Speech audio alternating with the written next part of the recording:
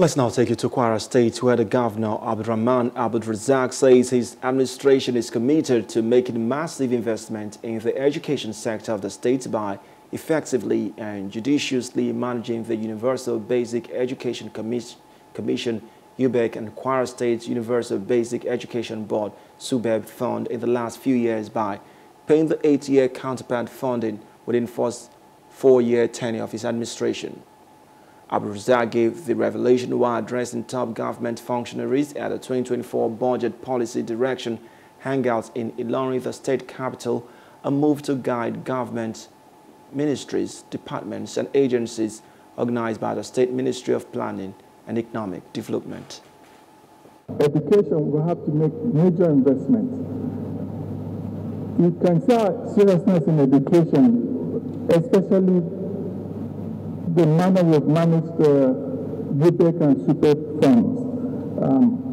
We've paid SUBEB 8 years of SUBEB funding in 4 years. So that's a lot of investment in that sector. We have challenges. We have to review how we manage our colleges of education. One college of education has less than 100 lecturers and 600 non-teaching, non-academic staff. How do we manage those issues?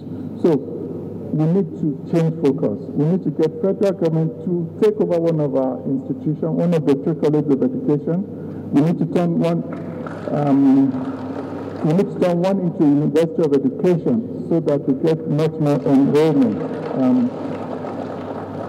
in that. So our policy will go towards investments in education, which is extremely important. Abdulrazaq, who is also the chairman of Nigerian Governors Forum (NGF), however, expressed his administration's readiness to make huge investment in the health sector to complement the existing primary, secondary, and tertiary health care in the state.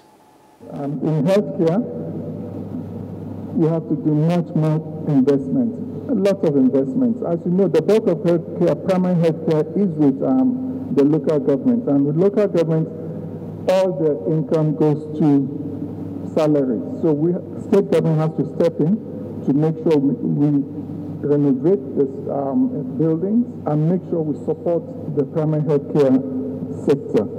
We work towards primary healthcare under one roof. We know the challenges there. The bulk of the workers are under the Local Government Service Commission. Some states have achieved it, so we'll try and achieve it to make sure primary healthcare becomes seamless. Hello, hope you enjoyed the news. Please do subscribe to our YouTube channel and don't forget to hit the notification button so you get notified about fresh news updates.